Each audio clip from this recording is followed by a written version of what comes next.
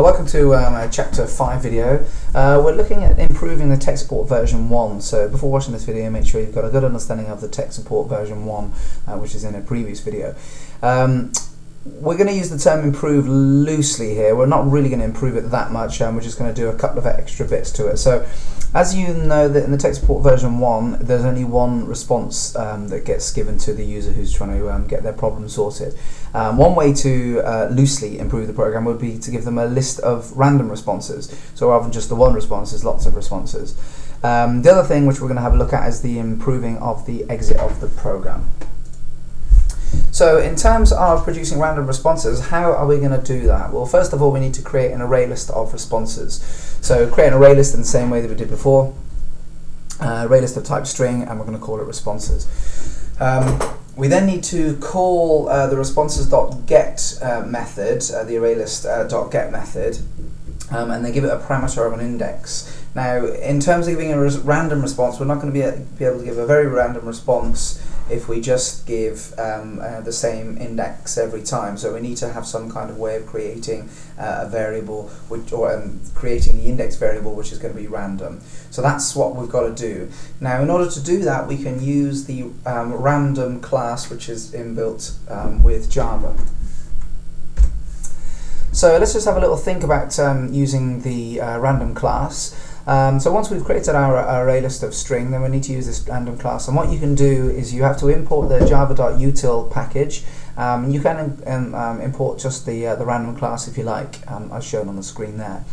You then create a random object, and then the random object, in this case we're going to call it rand, has a number of different methods which can be performed on it. The one shown on the screen there, you've got rand.nextInt, that will return an integer number within the range of integer numbers. So that's not very useful for us because that's a lot of numbers, and that includes negative numbers as well. The next line there will int value equals 1 plus rand.nextInt 100.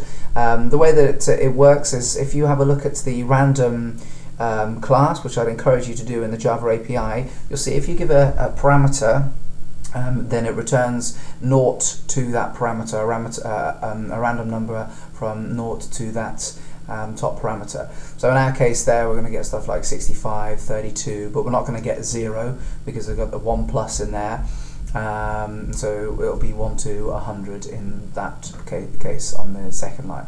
On the third line here, this is the one which we're going to be using. Int index equals rand.nextInt, so we're looking for a nextInt. But the clever bit for us now is we don't want to have a random number bigger than the biggest index in the responses array list. So in that case, in order to find that, we're just going to call the responses.size method. So the array list size method, and that will return the size of the array list. Therefore, we're definitely not going to get an index which is bigger than the biggest index in the array list. When you are looking at a random class, have a look at other methods in the class to see what else exists. So I'd encourage you to look at that in the API now. So here's the structure of the program, how we're going to do it. We're going to create our random object, which we're going to call random generator.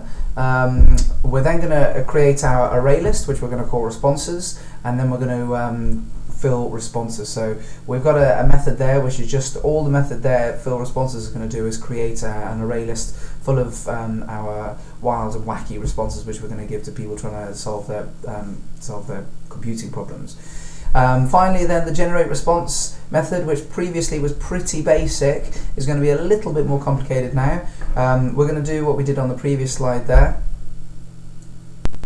which is create an index, and then using, as discussed, we're going to get a number from 0 to the size of the array list, and then we're going to return the randomized index, and that will be the randomized parameter for the get method in the responses class. So we should get a random message from our array list. So that will improve our class so far. So what else can we do to improve it? We can also improve the exit, how the program exits. So if you consider what it currently looks like, it looks something like that. If input starts with the string by, then finished equals true. So the problem is in this case is if the user types capital letter BYE, so capitals, it will not work because it's looking for a very specific string and the case has to match. Similarly, if there's any spaces around that string, then that's not going to work either. So that's not brilliant. If the user accidentally had a space or capitals in it, then they wouldn't be able to exit from the program. So this is what we could do. If you ever look at the class, or you can just look here, you'll see that there's an input reader created, and then we do the string input equals reader.getInput, and what that will do is that will return a type string, and that type string might have spaces and in uppercase. So I want you to have a look now in the API, and just have a look at what you can do to a string. So one of the things you can do, as shown here, is you can trim it. And if you look in the API, you'll see that the trim method will reduce and remove any white spaces either side. So what we can do then is we can say string trim string equals input.trim, and then what we'll do is that will return a string which is at the end sort of trimmed. Finally, in order to put to lowercase, what we can do is we can then use the trimmed string which we've just created, and then put that to lowercase. So again, if you have a look at the string API, you'll see that there's a method in there called to lowercase, which will make sure that the string is only reproduced in lowercase. So we could then do that string lower string equals trimmed string to lowercase. Now, we could do that, or we could have a little bit of a shortcut. Now this is one of the real advantages of Java and the dot notation. You can put all of that together, so you get method calls on top of method calls. So I'm just going to go through that with you now. So this that line of code there will effectively do something very similar to those 3 lines of code there. You just shortcut the whole thing. So the important bit here. The important bit here is the left-hand side must be the same type as the right-hand side.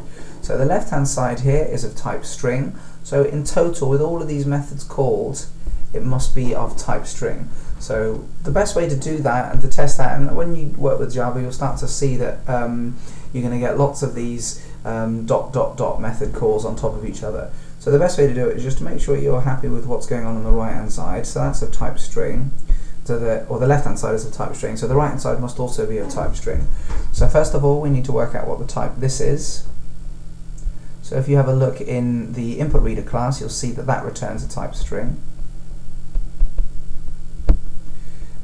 We can then call string dot a string type on the trim method, and you'll see that that returns a type string.